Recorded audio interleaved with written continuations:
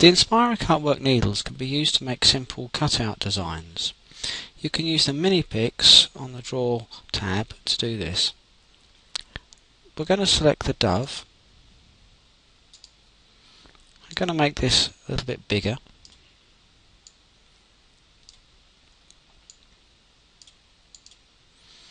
And now you can see the mini design has got lines within the actual shape. Here, for instance,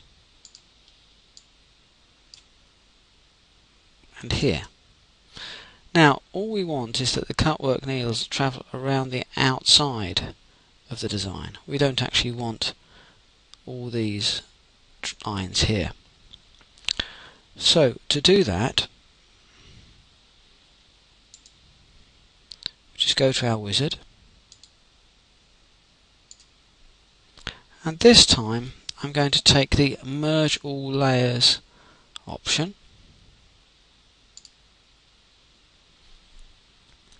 Then I'm going to take the Create Express Border option.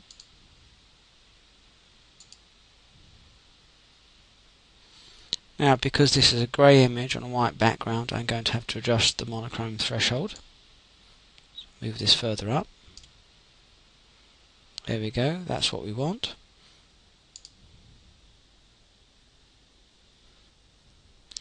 As I've used the border option, you'll notice that we haven't got any lines coming into the body of the dove, and so that the Cutwork needle line will just be around the outside, which is where we want it.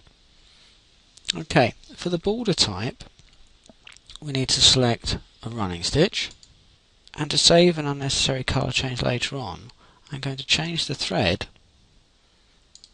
to the Inspire Cutwork needle number 1 thread.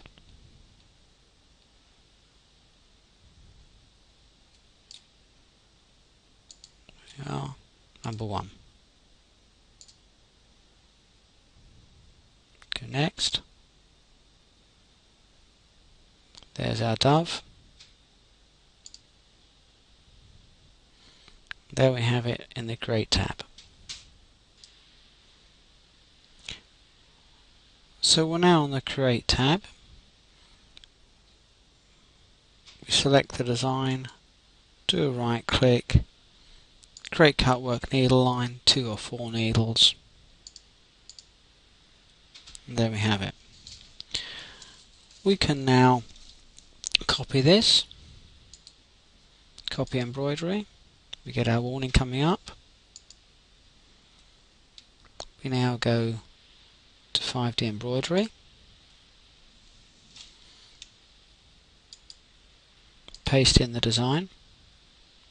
You can now see there's 2 needle number 1 colours to begin with. If we just use the colour sort, that will remove it. And there we have our simple cutout design.